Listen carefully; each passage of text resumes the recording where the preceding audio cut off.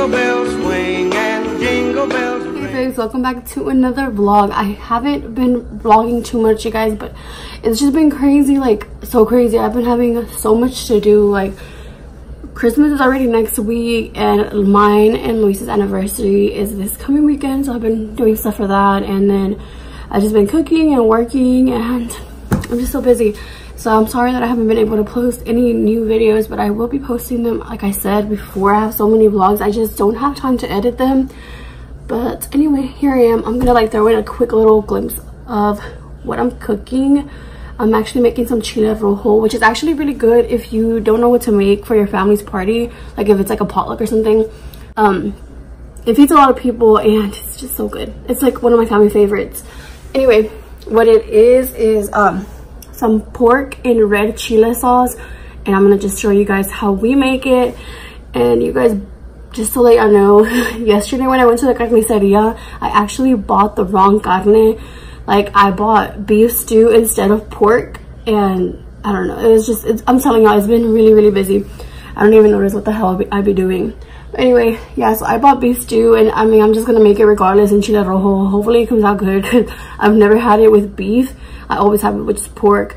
So yeah, and I actually had gone to Walmart and I was like, okay, well, I don't know if that's gonna be enough. So I even bought some freaking more pork, because I was like, okay, well, that way we have enough. But it was the wrong thing, so we're just gonna make it work, guys. Let me just show you what I have in the stove. Okay guys, so here is the main dish. So I have it in like a medium-sized pan. I threw in some water at the bottom so it cooks a little better. And this is actually supposed to be pork, but I bought the wrong meat, so I was like, I'm not gonna let it go to waste, obviously. So I'm just gonna use this. I think this is like 2 pounds if I'm not mistaken. But anyway, that's what it looks like, and I'm actually gonna put this down so that cooks too. And I'm about to cover it. I just wanted to show you guys too. Yeah. And then back here I have my chiles boiling. I actually just turned off the flame. But I have a mixture of chile guajillo, chile, I think it's japonés, chile de árbol, and then also some chile colorado. So it's a mixture of 3 different chiles that are dried up already. You can find them in a little bag, or like your local like carniceria. They usually have like little containers full of fresh ones. If they're fresh, I don't know what the heck they are. But then I've also added in some onion and some garlic, like just pieces. Depending on how much you make, this is a good amount. I mean, it's that big. Oh shoot, this is why I can't do multiple things at the same time. But anyway, that's what it is. And here I forgot to mention, I actually put in some bay leaves, which in Spanish is laurel. It just, I feel like it adds a really good flavor, especially with this particular meal, because it's so spiced. It just evens out the spices in the recipe, if that makes sense. So yeah, I'm gonna go ahead and just let this cook for a little bit. I'm gonna cover it up, and then I will show you guys what it looks like in a little bit. Now that the chiles are done boiling, I actually put them on like inside my blender with a little bit of water in there. I might actually end up adding more water because it is a lot of chiles. But before you end up blending it, I'm gonna show you guys what I do. Like for the spices, I basically just mince them. So let me show you guys. So before we put this inside of the chiles in the blender, this is what I do like for the spices. So basically I put 4 fresh garlic cloves. I actually do add some consomate, which is this, and then I add in a little bit of salt to the bottom. Yeah, so that's what I'm gonna do first, and then I'm gonna go ahead and add oregano, clavo, and some comino, and this is what that looks like. It's just a mixture of all of those together, and then I have some regular hot water. So now I'm just gonna go ahead and start mixing these up together, and it just adds a really good flavor to your salsa whenever it's in molcajete. I don't know why, but anything that has to do with molcajete, which by the way, el molcajete is this. It looks like that. You can find this at your local flea market or like at a carniceria, which is a Mexican meat market. So yeah, let me just go ahead. But anyway, like I said, like anything that has to do with the molcajete, for some reason it just adds so much more flavor to your food. It just tastes more authentic, you know what I mean?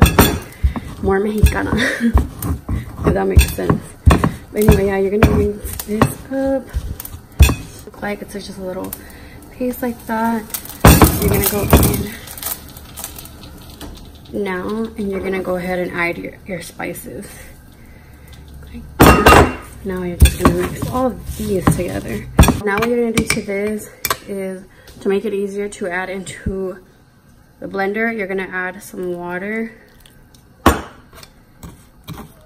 And you're just gonna go ahead and take that off. And then I actually also add water to this, because why not? Put this to the side, and now I'm gonna go ahead and take all of that out. I wish you guys could smell it. It smells so freaking good. So this is what it looks like. It kind of looks like salsa, but it's not salsa. It's just all the spices mixed together. You're going to add to your chile, and this is basically what gives it the whole flavor. It just tastes, it smells so good. Okay, so now I have all my chiles and stuff in here in the blender, and I'm gonna go ahead and add what we just mixed in the molcajete. I'm gonna go ahead and add that in here.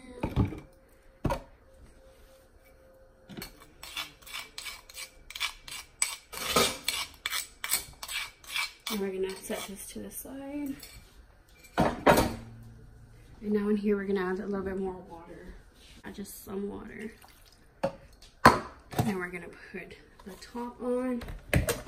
We're gonna go ahead and turn this on. And then at first, I like to do this because it like really slows the process. And then I go in on.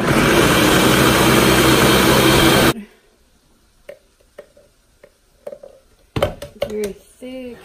Okay, now that you've washed this, because you don't want to cross-contaminate, this is what I was using earlier on this too. You're gonna go ahead and, you know, mix a little bit.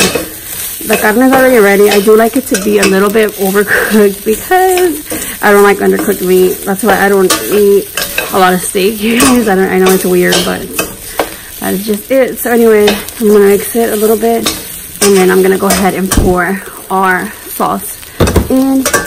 And here, this is called, or in my house we call it a colador. I don't know what you guys call it, so let me know. But this is what it is. Basically, it's a strainer, but it just has smaller holes. I don't know how to explain it. Anyway, I'm gonna go ahead and dump this in here, and I'm gonna show you guys what I do, because if you look in the mixture, there's a lot of seeds, and honestly, like, the seeds just aren't pleasant to eat, and I just don't want that. So I'm gonna go ahead and add this in here little by little. I'm gonna go ahead and do that. And then what I do here, I just move this a little bit. I'm gonna go like this. It makes the sauce get out of the strainer so much faster.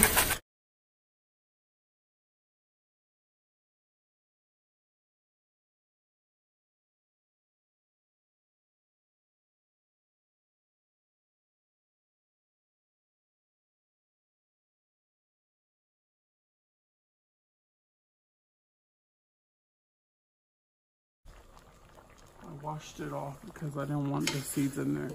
But anyway, now I'm just gonna go ahead and go in, mix this all together. You guys, this is so freaking bomb. Like, I wish you guys could smell it. It smells so good. Like I said, I'm gonna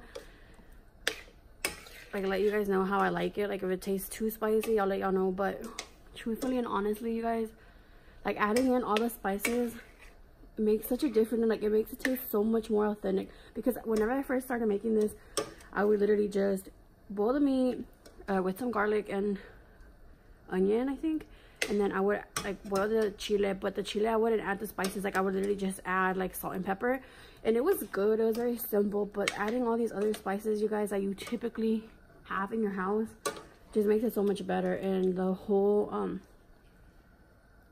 molcajete thing, like, it really adds a really authentic and good taste. Now I know why our grandmas used to do that. Our grandmas, our moms, you know, like, the molcajete is key to a good Hispanic meal. Well, Mexican meal, because I'm not sure if other regions use the molcajete. I don't even know if they have it, to be honest. So if you're from a different region, you're Hispanic, but you're not from Mexico, let me know if you guys use molcajetes or not. Because I know it's Mexican tradition, you know, but just let me know. Okay, I think that's enough mixing. So now I'm just gonna go ahead and let this boil up so the carne can get the jugo of the chile. And then right here, you guys, I don't know where my little thing is, so I'm just gonna leave this in here. Oh, and by the way, I did take out the bay leaves because I don't want to eat leaves while I'm eating. This is what it looks like. And we're just gonna go ahead and turn off the flame, and we're gonna cover it up, but just so it could cook right, and so it could just stay warm. And that is it, you guys. And that is it, you guys. I forgot to record an outro like always. But anyway, I hope you guys enjoyed the video, and I will see you guys next time. And by the way, it was spicy, so I would like lower down the chiles. But yeah.